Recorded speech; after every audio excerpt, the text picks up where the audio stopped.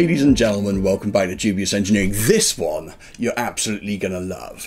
So remember that big old pile of laptops that's sitting over in a corner? You don't know quite what to do with them. They sort of become less useful as time has gone on.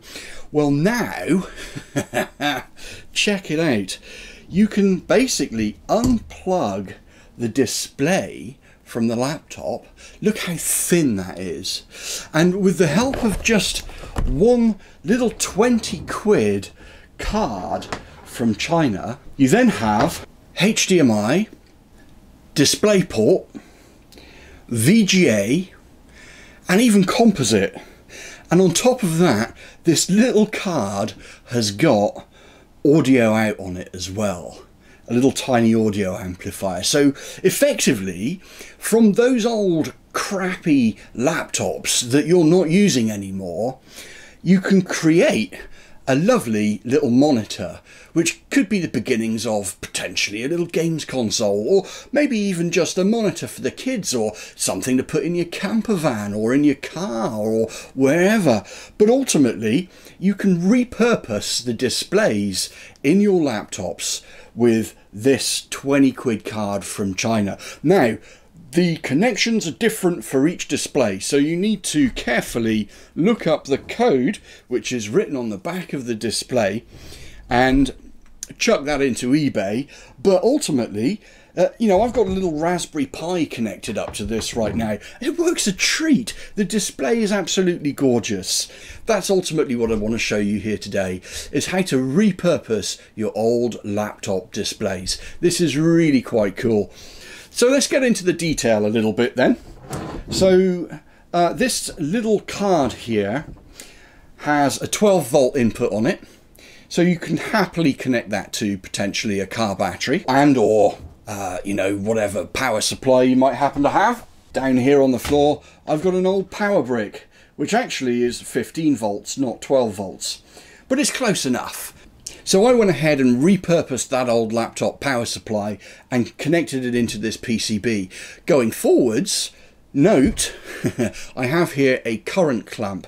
Bearing in mind this is running 12 volts, the current clamp shows about half an amp when the screen is actually running. So with a group of 18650 batteries, again, that could have been taken out of your old power supply, you could indeed run this display for about 4 hours. That's quite epic. The PCB has a little control module on it, which gives you the ability to be able to enter menu settings, adjust your brightness, your contrast, change your volume, turn the system on, turn the system off. So you have a HDMI input, a display port input, a VGA input, and so you have a headphone output and a composite video input. The key thing, as I mentioned earlier, is getting the details of the display. Once you've removed it from your laptop, you then need to go ahead and look up the display model. This particular one here is an LG display. It's been made in China.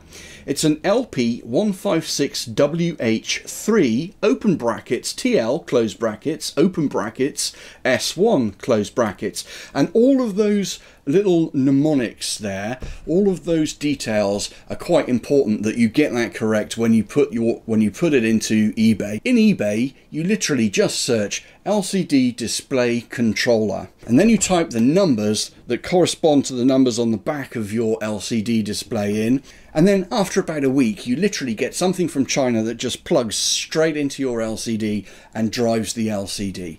Absolutely magnificent. Well, this is going to open up a whole new ballpark of projects for me.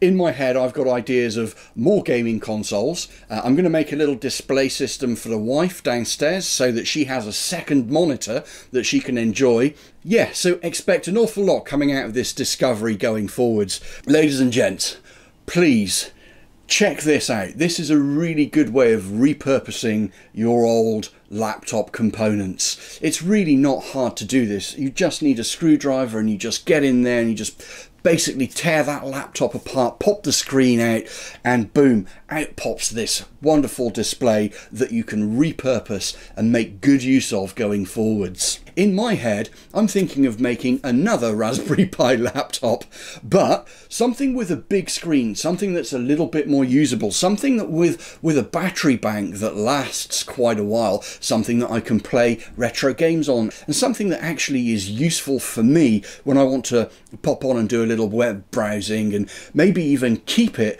in the van so that I've got something in the van with Wi-Fi that I can always use. So pop a comment in down below, any questions, any ideas you might have, and any thoughts that you might have about this video. I look forward to speaking. I always reply to your comments. I hope this video has been useful to you. Certainly from my perspective, this has opened up a whole new gambit of mad ideas and inventions that are going to start springing out around the house all over the place. Take care. Thanks ever so much for watching. We'll see you in the next video. Please don't forget, give us a good old thumbs up. Cheers and beers, people. Bye for now.